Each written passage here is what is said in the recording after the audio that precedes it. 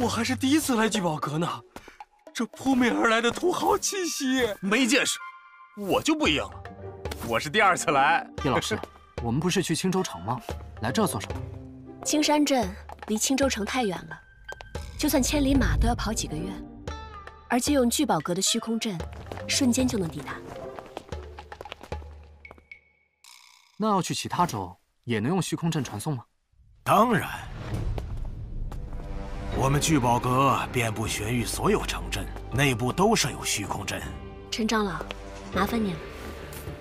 请稍等片刻。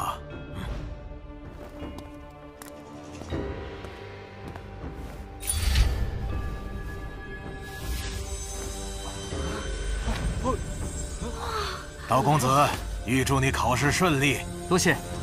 啥？我没听错吧？聚宝阁长老对睡神这么客气？ 水神现在不得了了，你看王岭今天都没来参加考核，我猜他就是为了避开水神的风头。你们认识？我在他们这儿卖了些矿石，买了修炼用的丹药，现在已经是半步运灵了。这么快？嘿嘿。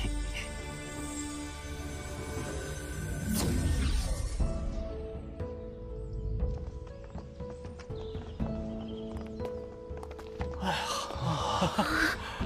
嘿，哦。 这就是传说中的青州中心。没错，各大家族的宗室都在城中，其他州的势力也驻扎在此。可以说，这里就是青州的命脉。哎，那是什么鸟？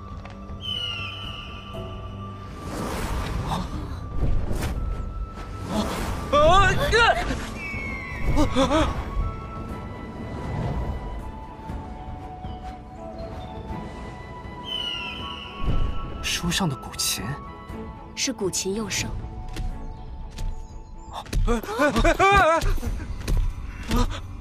这么招摇？武家一向如此，毕竟他们现在如日中天，武帝的天骄之名更是响彻玄域，没人敢得罪。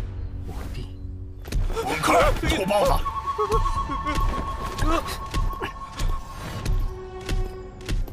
竟然来了这么多土鳖，真是安逸。 大事为重，招生试炼快开始了，各方势力的天才都参与其中。星辰学院广纳贤才，不分出身，不分种族，参与者众多。但只有前10名才能进入学院。我一定能成功，到时候就要改口叫你师姐了。专心调息。我先去报名处给你们登记，再调息一会儿吧。歇会儿。 哎，这边，哎，来了。哎，太来了，睡神啊，又睡着了。教教我，再打一次。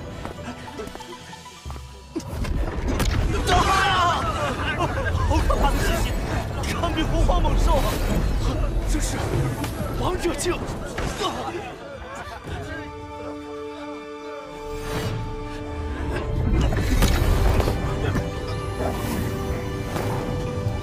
又睡着了。哎，怎么都倒了？10息之内无法站立者淘汰。人族真是弱呀，一群废物！考验这就开始了。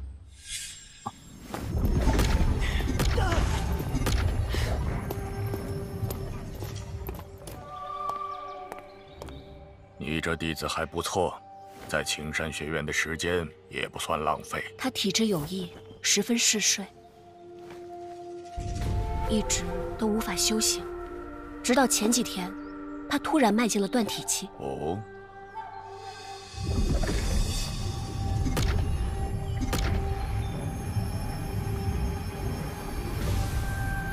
小杂碎，上次让你跑了，这次你可就没那么走运了。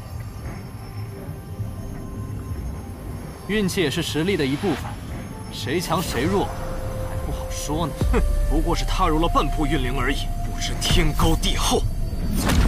进了试炼区，一定会宰了你。时间到，学院招生试炼开启，凡战力者领取令牌，进入试炼。获得令牌数量最多的前10名通过试炼，前3名学院另有重奖。此次试炼生死不论。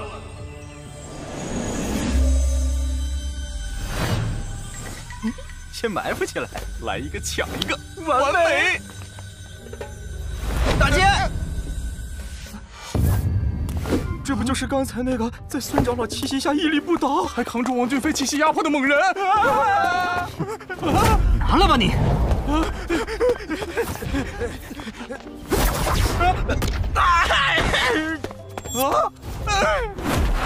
拿这种街头打架的把戏对付我，我可是贫民窟长大的。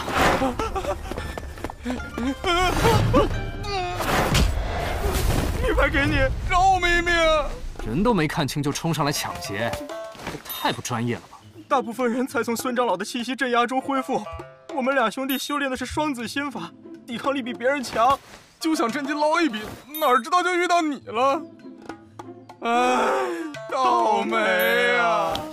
这办法不错呀，肯定有不少人都这么打算的。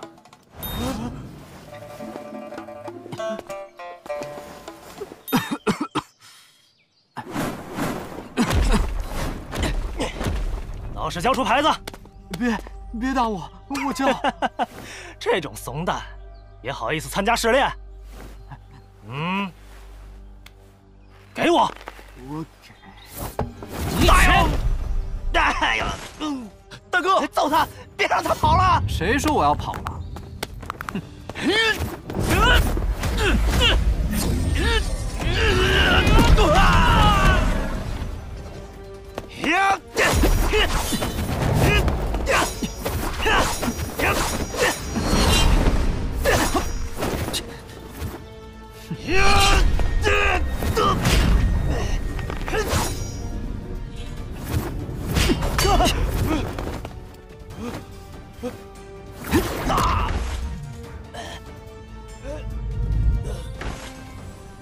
按这效率，进前10名妥妥的嘛。